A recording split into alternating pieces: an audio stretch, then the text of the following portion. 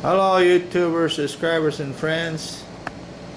This is my newest yard sale item. I picked up, no actually not yard sale, but Goodwill.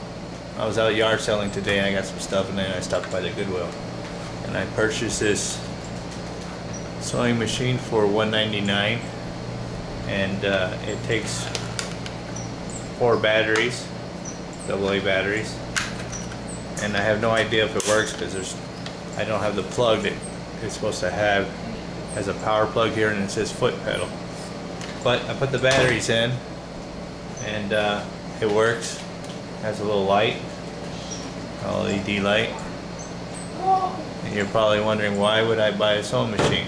No, I didn't buy it for sewing.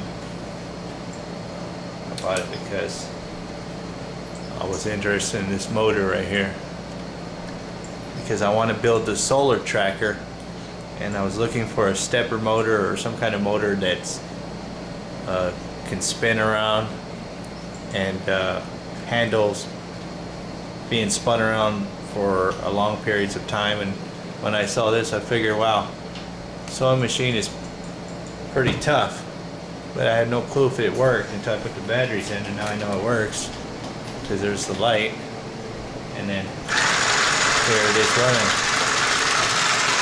Okay. It's got a needle in there too, and you can see the motor is spinning. This spins, and what spins is this motor right here. So I'm going to take this apart just for this motor, because I'm curious what this motor is. And the reason it's got high speed. It's a very high speed. See the needle there?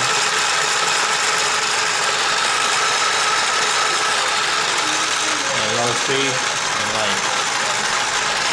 And I don't know what these buttons do here because I'm not a sewing person. So when I switch them, they don't do anything.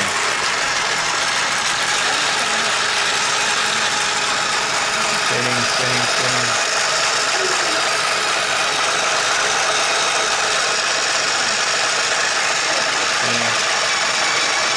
Put some torque on it, pushing really hard and still spinning. So the motor itself seems to be pretty tough for a little plastic motor. Turn it off.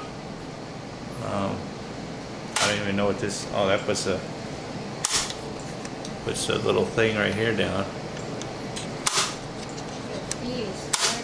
Oh yeah, I forgot my tea. I'm boiling tea and I forgot about it.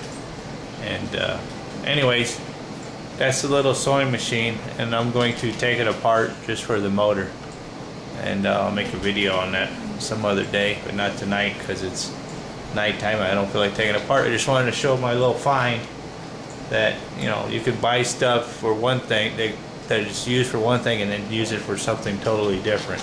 I have no idea what else is inside of here, but I'll make a video of it when I take it apart. But like I said, I'm only interested in this motor here just for solar tracking purposes only. And this turns it manually. So that's it for now, YouTubers.